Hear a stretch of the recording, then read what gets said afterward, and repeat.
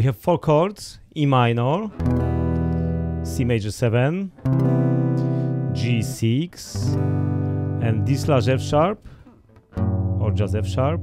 We call this shape number 4. Okay, so let's break it down. The first one is called E minor.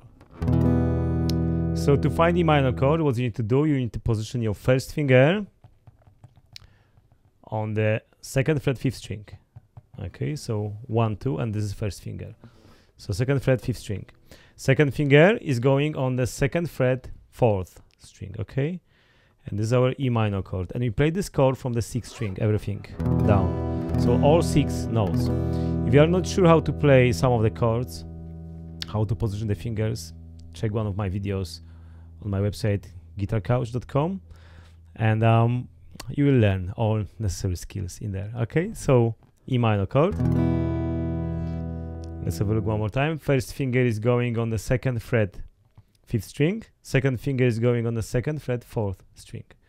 And we play this chord from the 5th string down. Okay, so this is our first chord, E minor. Next chord will be C major 7. So look, easy way to find C major 7 from E minor is to do something like this. Drop this finger down. So now my first finger is going on the 2nd fret 4th string. Okay, so from E minor, you just drop this down here. And then you put your second finger on the 3rd fret 5th string. Okay, this is C major 7. And we play this chord from the 5th string down, everything. Like this, okay? If you hit by accident the 6th string, it's fine, okay? Just for now, try to remember some of the chords, in some of the chords you shouldn't play all strings. Some of the chords are limited to just certain number of the strings, okay? So one more time, let's go back to our C major 7 chord. So first finger is going on the 2nd fret 4th string, and the second finger is going on the 3rd fret 5th string, okay? And we play this chord one more time from the 5th string, C major 7. This is how it sounds. So now we've got 2 chords, so let's try to learn how to change between them, okay? So let's go back to E minor. So I've got my E minor chord here, okay? And now look, to go to C major 7, what you need to do, you drop this finger down and you put this one up there. Okay, so like this: E minor, first finger 2nd fret 5th string, second finger 2nd fret 4th string, this is E minor chord. And now to go to C major 7, you drop this finger down from here down here, and you put this one here on the 3rd fret 5th string, this is C major 7. Okay, so what you need to do, or what you might do, you may try to just change between these 2 chords, okay, to train your fingers how to change between the chords. Make sense? Like this, just like this, okay? Take things slowly, okay? You don't have to rush. You can always stop this video, practice your chord changes, and you can always come back, okay? So we've got E minor so far and C major 7, okay? Now next chord is G6. It's very easy. We literally take this shape and we bring this up.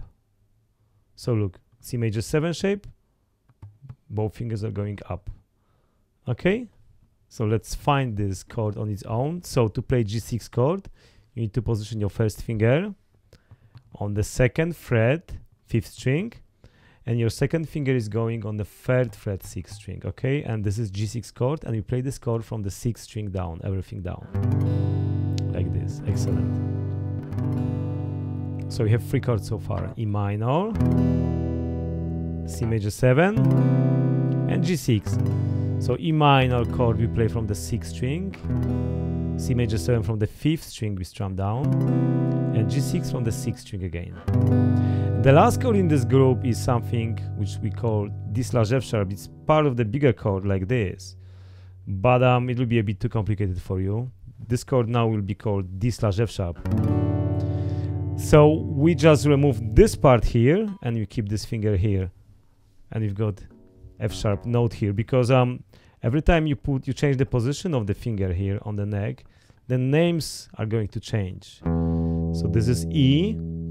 When you play 1st fret on the 6th string, this is F. And when you play the 2nd fret, this is called F sharp. Okay, this stuff may be confusing. Again, you need to check some of the previous videos, some of the lessons, okay, and you gain necessary knowledge. Okay, great.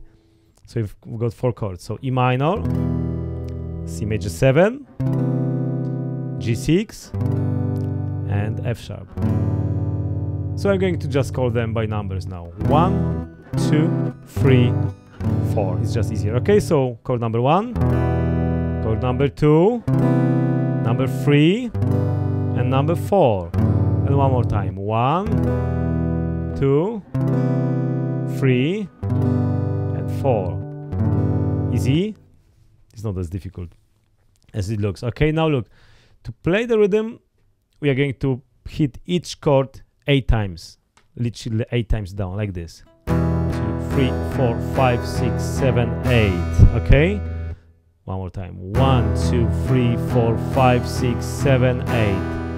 Now look, when I play this chord, I'm focusing mostly on the bass notes here, okay? I don't play too much like this. It might be a little bit too much, okay, when you add extra notes. So I just focus my attention mostly on the strings 6, 5, 4, and 3, yeah, like this. It gives you a nice sound, okay? So let's try this together, okay? Look, E minor chord, ready? And let's try this. 1, 2, 3, 4. 1, 2, 3, 4, 5, 6, 7, 8. Okay? Let's try this one more time. E minor. 1, 2, 3, 4.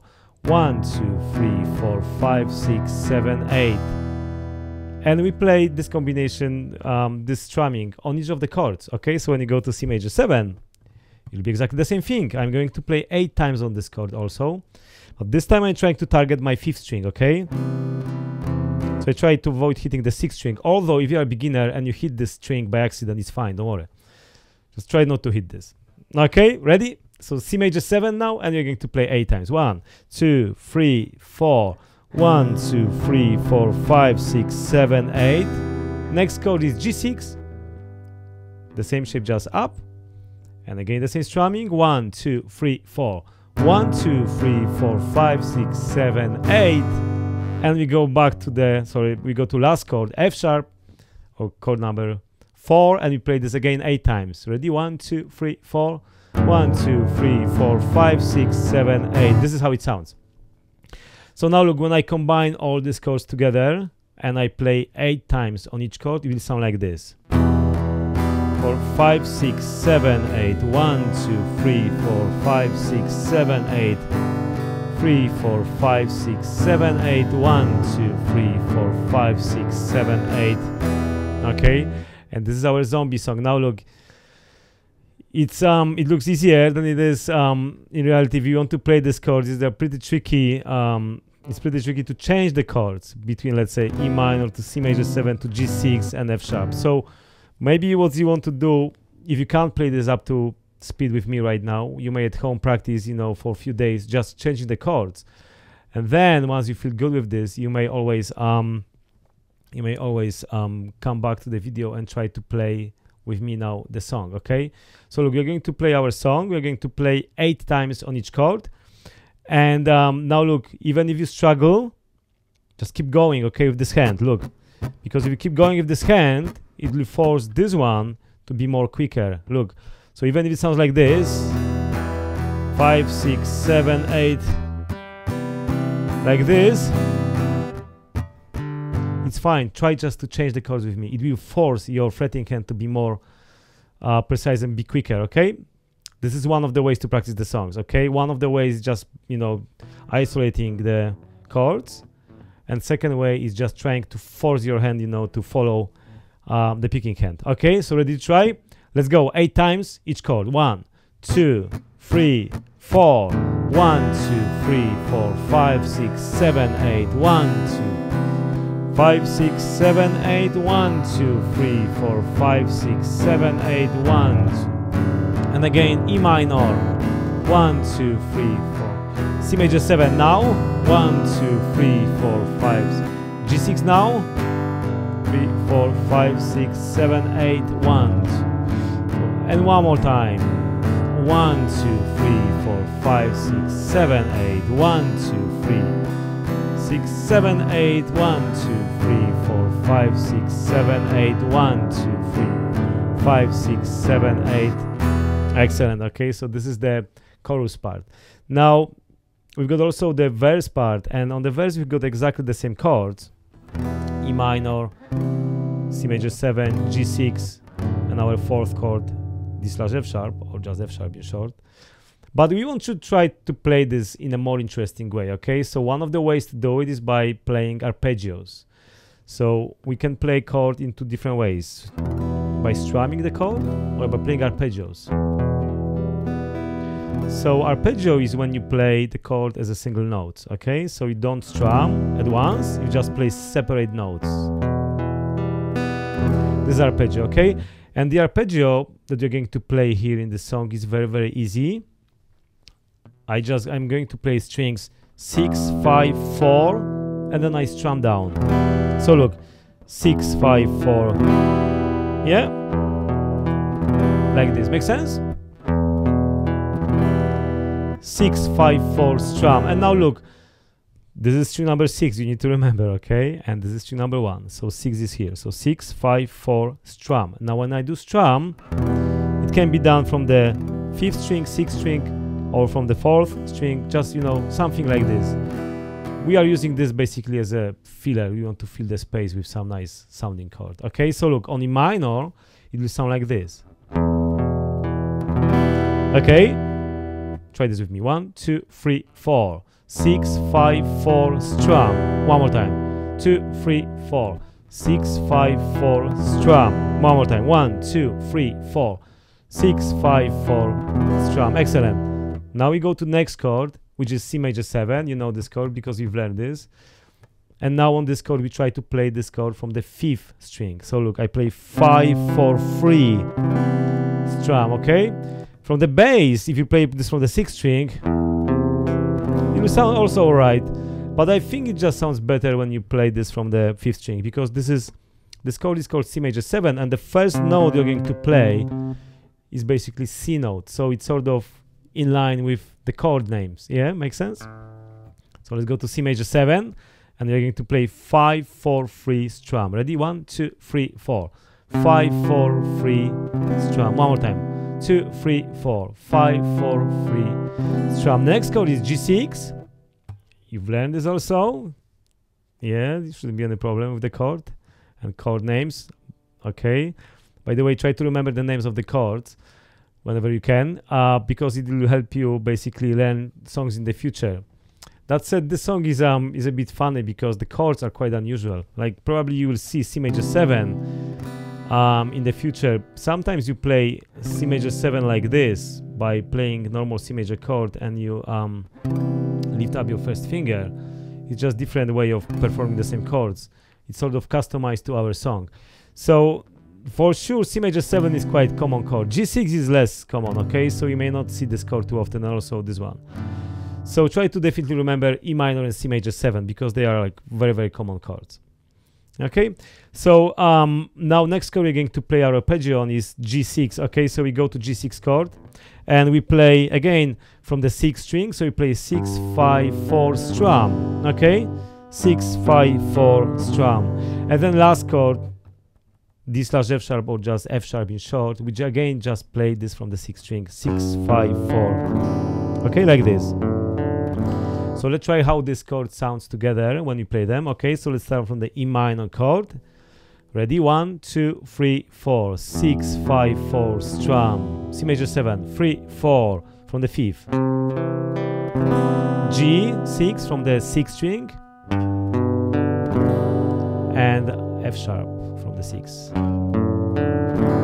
So now let's try to do it more in time. 1, 2, 3, 4. Next one, now. Next one. And last one. And again, first one. Next one. Next one. And last one. Excellent. So now let's try to join together those two pieces, okay? So let's try to play 2 rounds of the strummings, and then we are going to play our arpeggios, and let's see how it's going to work together. Ready? So we are going from the strums. We start from the 8 times down each chord. Ready? 1, 2. So remember, we've got exactly the same chords all the time. E minor, C major 7, G6, and F sharp. And all the time the same thing, all the time. The only thing that's going to change is the way how we perform the notes. Ready? From E minor. 1, 2, 3, 4. 3, 4, 5, 6. Next one. Next one. G6. F sharp. And again back to E minor. C major 7. G6. F sharp. And now we're going to play arpeggios. Ready? 1, 3, 4. Next one, C major 7. G6. F sharp. Excellent. So this is how it sounds together. Now look, when I play this rhythm here, I try to sort of create, I try to create a bit more interesting way of performing this note. So I don't stay all the time on the bass notes here. I occasionally go down like this. Basically what I do like 1, 2, 3, 4. You can expand your picking motion here on the higher sounding notes. Look.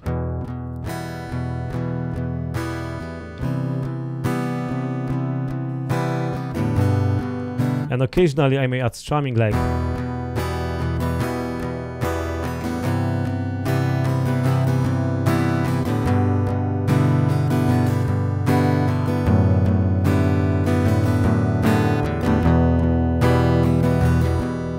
this is a bit more advanced version of this song.